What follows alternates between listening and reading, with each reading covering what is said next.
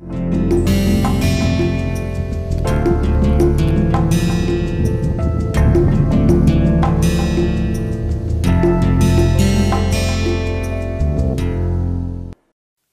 to the next lecture on the course Introduction to R Software. Now in this lecture we are going to understand some concepts related to the import of data. What do we really mean by import of data? You see, whenever you want to manipulate any data set, the data set has to be present on your computer. And this data set may come from different sources. First option is that you can create that data set yourself. For example, you open a spreadsheet and try to enter the data. And even when you are trying to save the spreadsheet, there can be different forms to save the spreadsheet. For example, comma separated values, txt format, and say some other thing.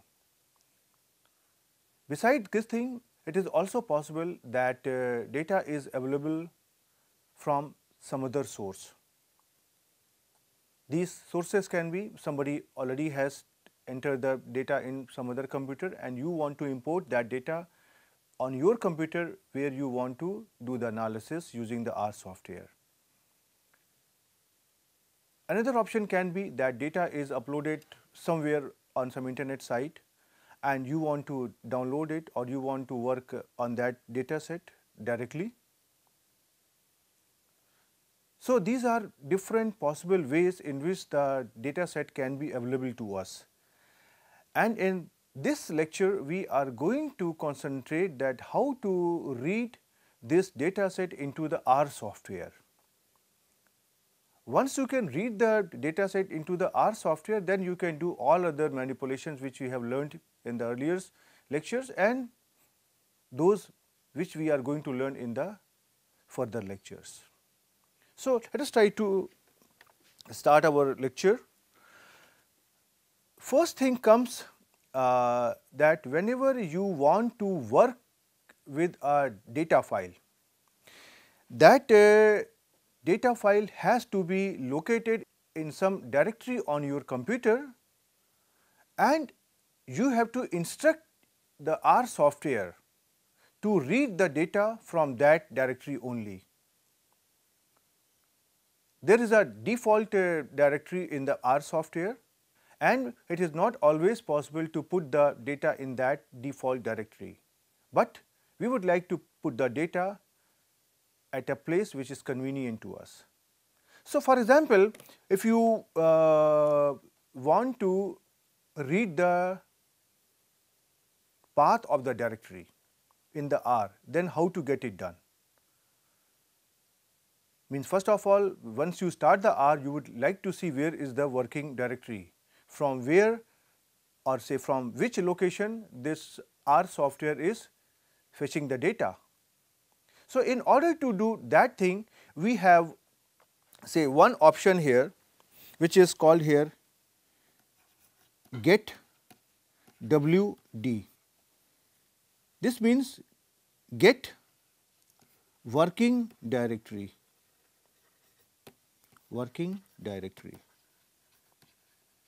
And then we put an argument. By this command you can get the working directory in which the R is presently working. Now suppose I want to change this directory. For that we have another command which is called as set WD. That means set working directory. And then inside the argument,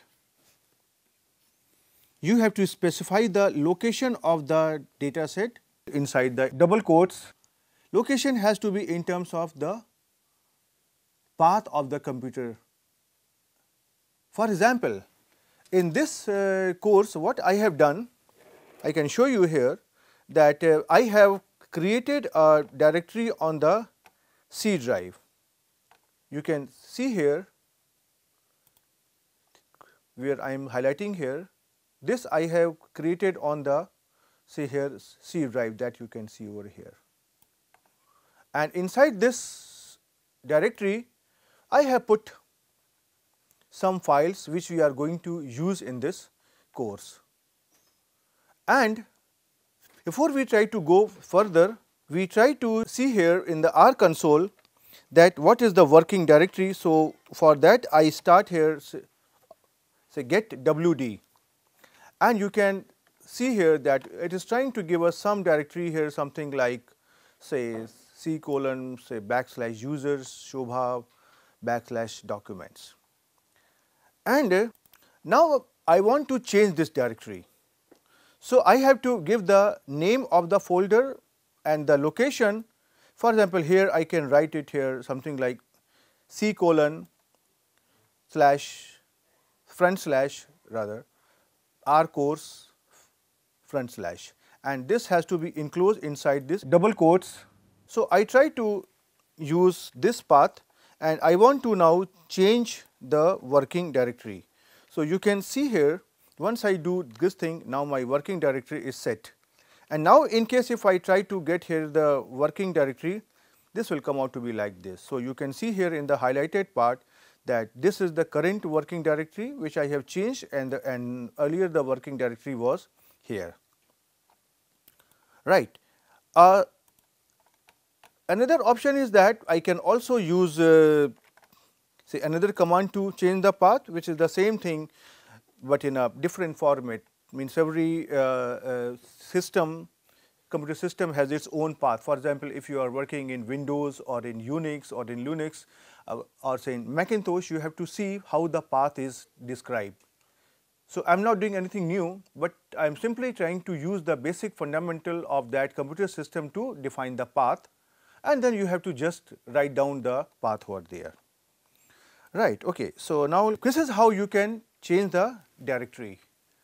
Now, I come to another aspect. You want to import the data files in the R.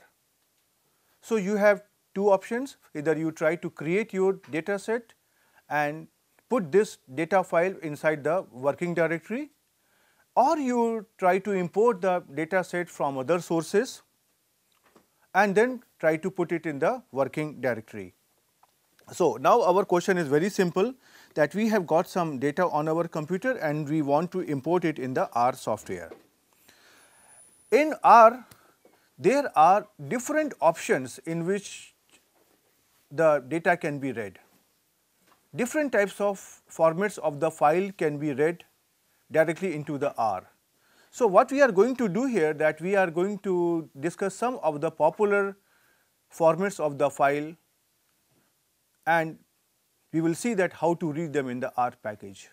Okay. So, some of the popular formats in which the R can read the data are say comma separated values, CSV data file we call it, or table file, they have an extension .txt. Sometime we have a file of the data from some spreadsheet. One of the popular source for this spreadsheet is the software Microsoft Excel, and the extension of the file is .xls or say .xlsx, right. So, those spreadsheet files can be read, and beside those things, if we have the data file from others software, for example, software like SPSS, software like Minitab, they have their own structure for entering the data. So, we can also say import the data files which are created in say Microsoft's Excel, SPSS, Minitab, or say any other software. But you need to check it with the help menu that what type of sources can be read in the R software before you try to read any new type of data. All right. There are certain ways to read the data that we will try to illustrate it here. Another option is that suppose the data is not available on your computer, but it is available somewhere on the website.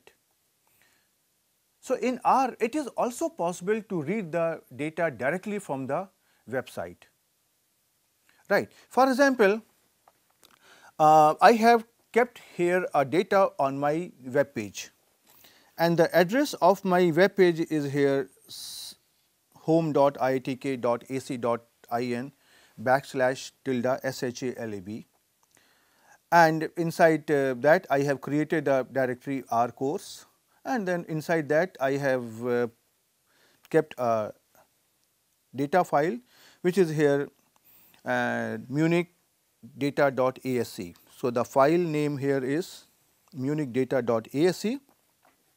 Actually, this file is containing the data on the rents in the Munich city. Munich is a city in Germany where they have collected the data on the rents of the of accommodation. For example, if a apartment has 1 room, 2 room, 3 rooms, what is the area, what is the rent, and so on. So, this data file is simply containing that data set. Well, my objective is not to analyze the data contained in this file, but my objective here is simply to read a file from the internet source. So, I have kept this file over this address, and now in order to read such a data, you will see there are different types of function, read table, file, and so on, but here we are going to use the function here read dot table.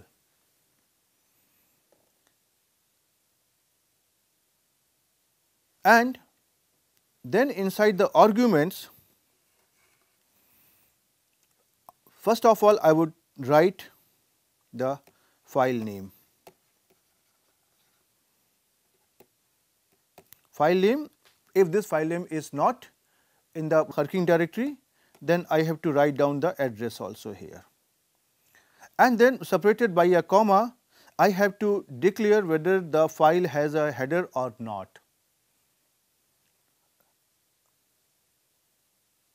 So, what I do here that I try to write this read table, and inside the arguments I try to write the file name. File is equal to this Munich data.asc and its address. The address is here, and I try to enclose it with inverted comma. And then this file has got a header. So, I am trying to write down here header equal to true. Well, at this moment you need not to get confused. Very shortly we are going to discuss that what are these commands like as read table, or say header is true or header is false, header is present, header is absent, and all those things we are going to discuss very soon. So, here I simply want to illustrate that yes, it is possible to read the data. So, what I try to do here that I try to read this data from the internet site. So, we try to copy this address, and but before I can show you that whether this data is here available or not here. So, you can see here I have this copied this address over here, and you can see here that this data is available here. This is some values that you do not have to worry for this thing. I can increase the font size also if you wish, but you can see that yes, this data is available over here. And now I try to read this data inside the data vector, say data Munich on the R console. So, you can see here I have simply copied and pasted this thing, and it is actually done. Now, if you try to write down here data Munich, the name of the file, you can see here that this data is now available here. Right.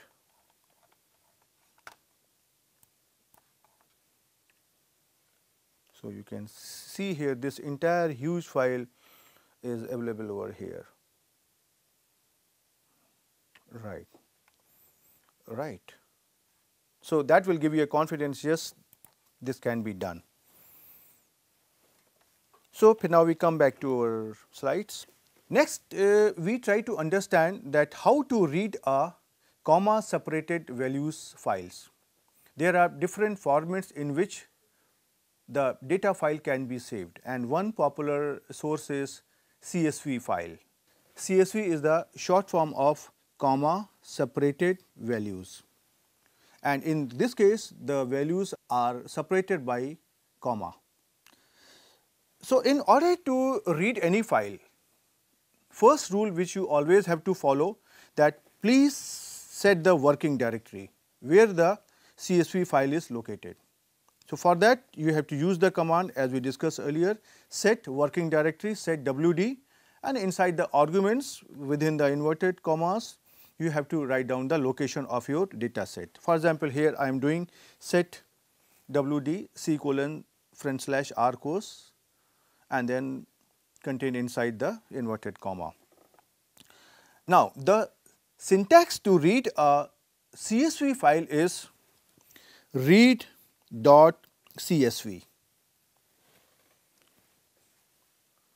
and then inside the double quotes you have to give the name of the file which you want to read, right.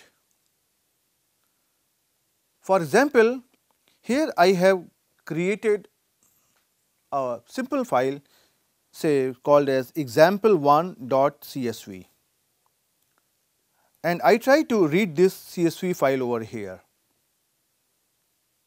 right, and I try to store all the values inside the vector here data. So, you can see here what I get over here. So, and you can also see here that example1 file is here, that you can see here. I am highlighting it. This is in my working directory, right.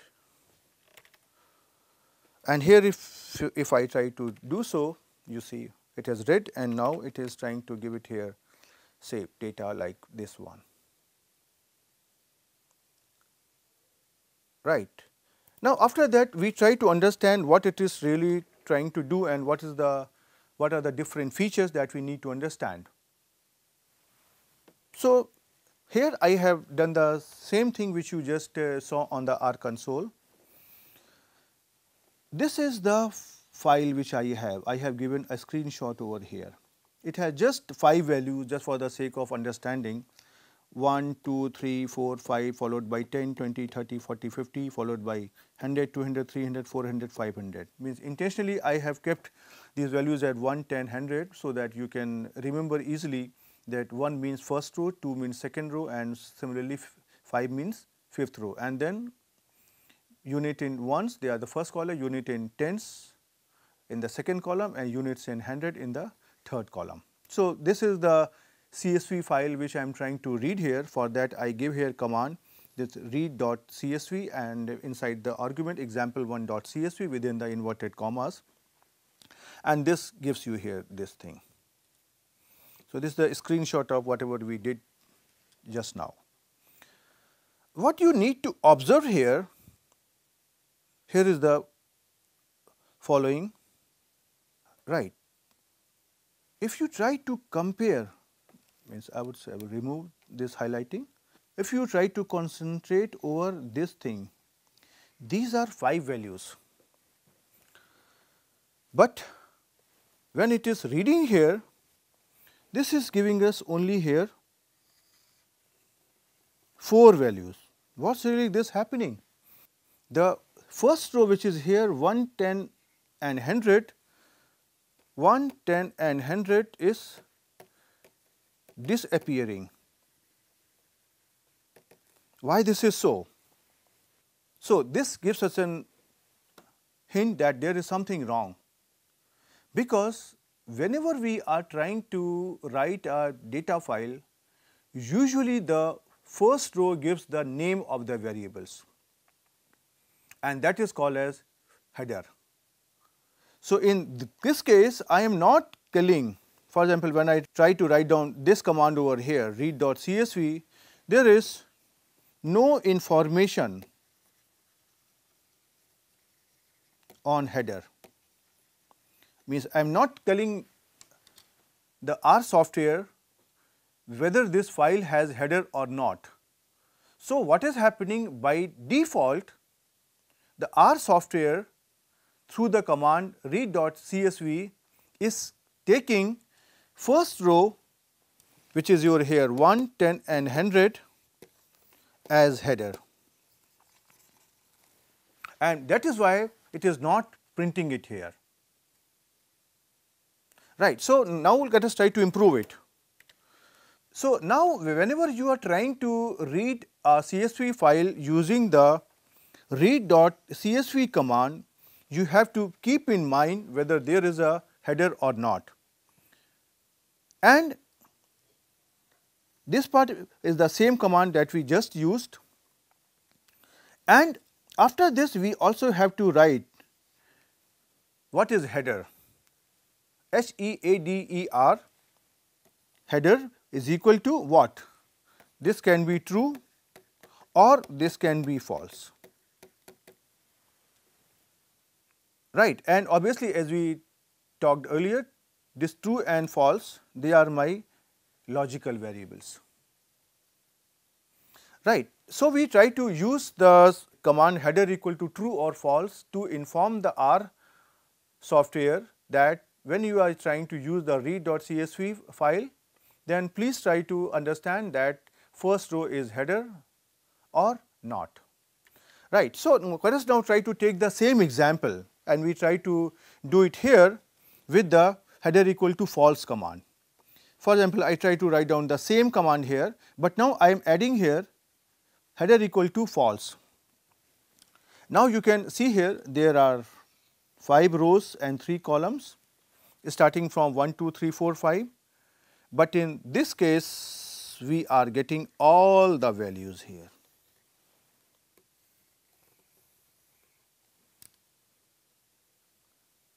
So, here you are saying that there is no header, and that you can see here in this file there is no header also. Had it been like that, here you try to write some name, here you try to write some name, here you try to write some name, then possibly you have to give header is equal to true, and then it will leave the first row. The R software will not read the first row, but it will start reading the data from the second row. So, that is the difference between using the option header is equal to true or header is equal to false. Now, after this we try to do this analysis on the R console also. So, you can see here that nobody noticed at that time, but here the values are starting from 2. But now I am trying to take a header equal to false, and then I try to take here the data. This is giving me here like this, all the values over here, all the 5 values. And similarly, if I try to make it here header equal to say here true, for example, you can see here the data comes out to be changed. So, you can see here when the header is false, then I have here 5 values, but when header is true, that means the first row is trying to indicate the names of the variables. So, I am instructing the R software to start the reading data from the second row, and it is here only 4 rows. The first row is taken as header. Right. Okay. Now, we come back to our slides. Now, you can see here when you are trying to use this command, then R is automatically giving some names here. It is trying to give the names here V1, V2, V3. But suppose you want to change these names. Well, V1, V2, V3, they are the default names which are given by R, but definitely you would like to give them some logical names by which you can identify the variable. So, in case if you want to change these names, then it is also possible to do it in R. So, the question is now how to rename the header, because header is the place where you are giving all the names of the columns or say all the names to the variables. So, in order to change the name, we have a format here that we use the syntax names NAMES, and inside the argument we write the name of the data file, and then I say see here something like this here name of the first column, let us take it suppose here column 1, then name of the second column, name of the third column inside the double quotes and separated by commas. Right. So, for example, here I am saying that I had here three names V1, V2 and V3. And now I am saying that please change the name of V1 as column 1, name of V2 as column 2 and name of V3 as column 3. Right, and when I do so, you can see here the names are changed here. Means earlier this was V1, this was V2 and this was V3. So let us try to do here in the R console also, and you can see here that here I have got all the 5 values. There is no problem of header here.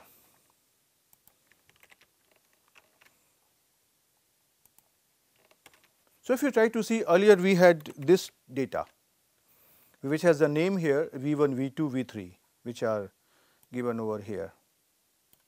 Now I am trying to change the name of this data. So you can see here now once I say int data, these names are here changed, column 1, column 2, column 3. Now we come back to our slides and we see in the next slide, this is only the screenshot of the operation that we just did. And after this we come to another issue.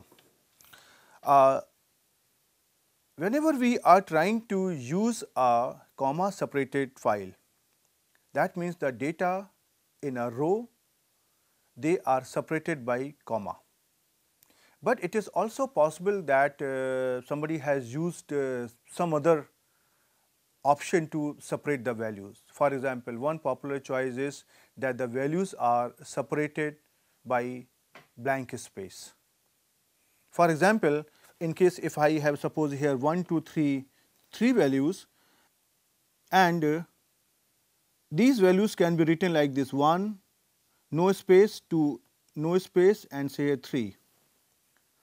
Or another option is I can write here 1, then some space, blank space, and then I can write down here 3 after a blank space. So there is here blank space.